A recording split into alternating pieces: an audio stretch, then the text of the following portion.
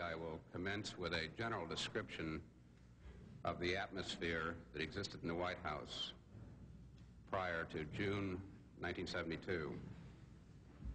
To one who was in the White House and became somewhat familiar with its inner workings, the Watergate matter was an inevitable outgrowth of a climate of excessive concern over the political impact of demonstrators, excessive concern over leaks, an insatiable appetite for political intelligence, all coupled with a do-it-yourself White House staff, regardless of the law.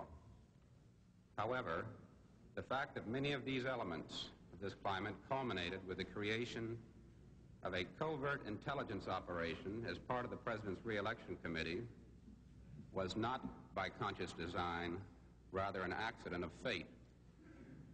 These, of course, are my conclusions, but I believe they are well-founded in fact.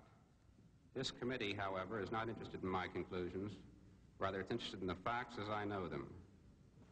Rather than my characterizing the climate and attitudes, I shall, as requested, present the facts which themselves evidence some of the precursors of the Watergate incident.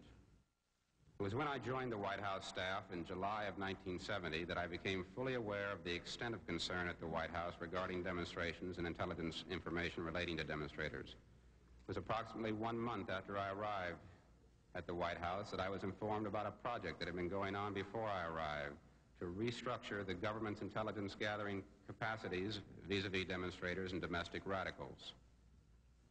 The revised domestic intelligence plan was submitted in a document form to the President for his approval. The committee has in its possession a copy of that document and certain related memoranda pursuant to the order of Judge Sirica. After I was told of the presidentially approved plan, it called for bugging, burglarizing, mail covers,